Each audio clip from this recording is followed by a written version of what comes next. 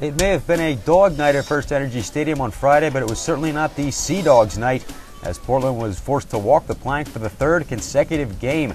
Phillies top pitching prospect Trevor May on the hill, giving Baseball Town the first look at him. 5 innings pitched, gave up 4 earned runs all in the second inning, but he rallied to strike out 6 and pick up his first Double-A win thanks to a comeback effort. Down 4-0 in the second, Juwan James, 2 on, nobody out, single scores Sebastian Valle with Redding's first tally, making it 4-1. Then 2 batters later, scores now 4-2. Troy Hanzawa, native of Hawaii, with the seeing eye single, will plate James, cutting the deficit to 4-3.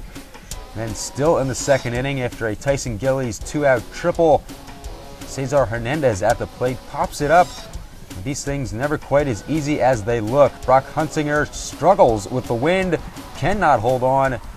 That's an error. Tyson Gillies scores on that, making it 4-4. Then in the bottom of the third inning, Tim Kennelly will complete the rally. A base hit by Kennelly with 2 outs will score Leandro Castro with a go-ahead run. Phillies with 9 unanswered runs in this one. The final one coming in the bottom of the 7th on this. A solo blast by Juwan James, his first homer as a Reading Philly.